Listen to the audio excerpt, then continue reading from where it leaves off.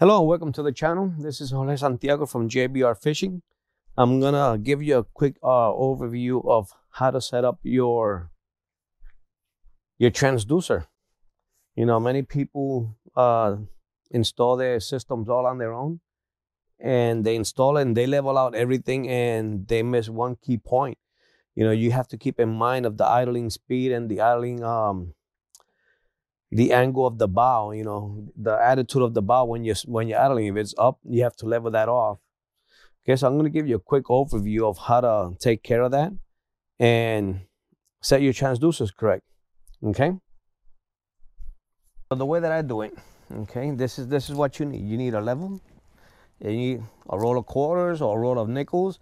I use quarters. They're a little bit bigger, easy to handle. The whole point is, this is the hole where the pedestal for the seat goes. Okay, so I use a level, and as the boat is idling, right, some people idle at 3 miles per hour, some people idle at 4, some people at 5, some people at 2. So it all depends. So once you have the idling speed that you normally idle in, you set up quarters. Okay, then little by little you start setting them up until it levels out. When the level hits the middle, it could be this high. Okay, it could be this much off. Okay, so don't be afraid. Just add a quarter at a time until it levels off. Once that thing is leveled off, you know, you try to stay right in the middle of the boat. Okay, once that level comes off, and if you're in the center bubble, now you have to take the boat out of the water. Unfortunately, yes, you do have to, because you cannot, you know, adjust the transducer under the water. It's kind of unintuitive. Okay, so give me a second. Let me go to the back and show you what I have to do. So we're back here, transducer right here, level here. Okay, so once you come out of the water and you set up, you have to roll up you have to crank up the wheel, the front. You crank it up to where it's supposed to go. That way you could get the same level. You crank it up, you bring it up. Try to get it to the same level that it used to be. That way it's level. Once this level where we started off at, right here by the back, now you could have the opportunity to come in and level off your transducer. You see right there. That is perfect. Okay, now fortunately, you know, I always, for some reason, every time that I park my boat, I always end up at the same attitude that my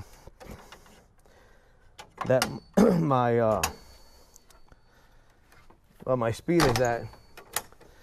That way, I don't know why, it just happens, but that's how you do it. So that's a quick tip. That way you can set up your transducer to the proper level, and you always be seeing the fish that's under your boat, not underneath in front of your boat. And this is why sometimes when you're scanning for fish, you know, you got your 2D sonar, you have your down imaging, and you see fish, you're right on top of them, you drop, take a drop shot, and take a drop shot and drop, and nothing happens. You won't even see your bait right there. If you're video game fishing, you won't even see your bait hop or anything. And the simple reason is that your transducer is not facing straight down. It's facing a little bit, it's canned a little bit forward. So keep in mind, the boat when you idle, there's the bow, it's idling like this. It's not idling like this, it's idling like that. Okay? So once you take the boat out of the water, drop the wheel down in the front, bring it up, and make sure that it comes back. Leave the level at the back with the stack of quarters, and that way when it comes up, once it's level right there, take the level off, go to the back, put on top of your transducer, level your transducer, ratchet it up, and you're good to go. And y'all guarantee that you have fish under your transducer, not underneath your boat. Okay, so don't forget, if you like this video and you like the information that I put out, please share it with somebody. It might help somebody that you know. If you know what it is, then you already know. But there's people out there that do not know what's going on, and they try to set it up, and they're making some minor mistakes, but they're still mistakes that could frustrate you a little bit on the waters on the lake if you have a boat and you're out there trying to fish and you use drop shot a lot. And keep in mind, this information that I just shared out today is for the back of the boat. The front of the boat is a little bit different. You know, that's going to be pretty much leveled out. You know, you got your transducer at the trolling motor, so that's going to be straight down. You're good at that side. But when you're idling and you need to find fish, you know, you're going to roll right through, see them, come around with the trolling motor, then find them right there.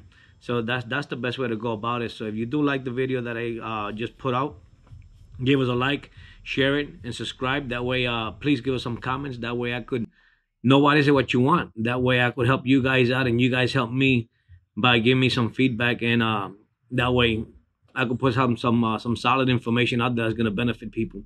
All right, please don't forget to subscribe, hit the like button, and keep in mind, don't miss that hook set when you're out in the water.